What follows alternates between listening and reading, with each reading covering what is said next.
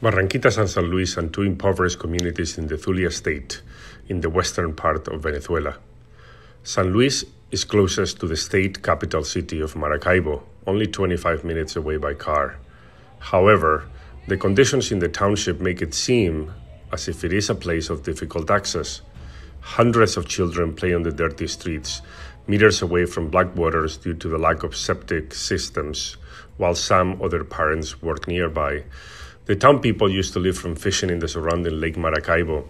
However, due to the pollution from the oil fields in the lake, it is harder and harder to find fish and proper employment. This has contributed to the appearance of crime and drug dealing. A group of young physicians called Primeros Auxilios Luz, together with Factor H support, local non-profit associations have taken on the task of providing medical assistance to this community, their first priority treating the many patients affected with Huntington's disease.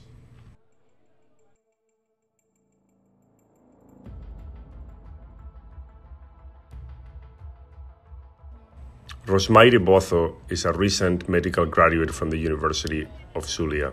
She started working for the NGO in 2017, helping to care for people injured during the many street protests against the government. Como médico uno se siente de manos atadas, te intentas colocar en el lugar del paciente, como que bueno, ¿qué podrías hacer tú en esa situación? ¿Cómo ayudarlo? En esas situaciones en las que de verdad necesitas, por ejemplo, una resonancia y el paciente no tiene cómo pagarla, pues tú dices, Dios mío, ¿cómo hago ahora?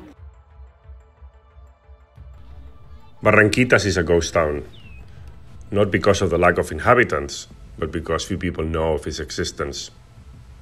4 hours away from the center of Maracaibo, the conditions in Barranquitas are appalling and continue to deteriorate.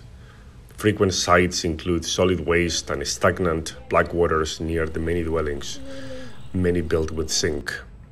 Here, several non-profit institutions try to help the community and the hundreds of HD patients that roam the streets of this shanty town. There is a lot of work to do, and the current resources are not enough to help everybody in this large community. The hundreds of young children, just like their parents, roam the streets among the trash. A great many of them are at risk for Huntington's disease. Most are malnourished, and many risk dying of malnutrition. Early pregnancies are common, as are preventable diseases due to the unhealthiness and lack of any community infrastructure, such as septic tanks or fresh water. Roger is a physician scientist from Colombia who lives in Los Angeles, California, where he conducts research to find treatments for Huntington's disease. The disease in Barranquitas is known as Mal de San Vito. Roger is also the vice president of a non-profit organization called Factor H. In December 2018, he visited Venezuela to know firsthand about the daily struggles of people living in the largest cluster of Huntington's patients in the world. En Barranquitas, una población relativamente pequeña a las orillas del lago Maracaibo, de una actividad económica bastante centrada en la pesca. Realmente que la situación económica no es la mejor, las familias de verdad se ven afectadas en una proporción muchísimo más grande por la situación de salud de sus familiares. Las viviendas son subóptimas en muchísimos aspectos. Las viviendas son en la mayoría de los casos paredes mal cuidadas, afectadas por la humedad, afectadas por ventanas que no existen o que no establecen realmente un ambiente muy distinto del que existe en el ambiente exterior. Algunas de esas viviendas son incluso hechas de latón, de tejas, de zinc, que actúan como paredes y que se sostienen por algunos maderos, que aíslan muy mal del calor que la zona vive y que es bastante intenso.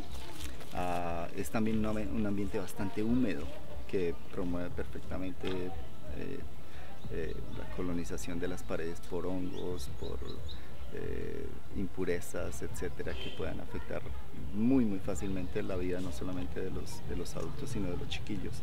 Estoy sentado sobre una acera que queda inmediatamente al lado del desagüe de aguas negras de todas las casas. Este, por ejemplo, es el desagüe de la casa que queda enfrente. Al principio, cuando yo vi esto, creí que era la colección de aguas lluvias, pero no. Los alcantarillados de las casas desaguan en este mismo sistema. In spite of the current situation, there is a ray of hope that shines light in the dark landscape of both towns. Recently, local associations have become organized to tend to the many problems of their communities by establishing collaborative alliances with international organizations such as Factor H. In spite of the slow pace of change, there is hope for a better life for these neglected and abandoned communities.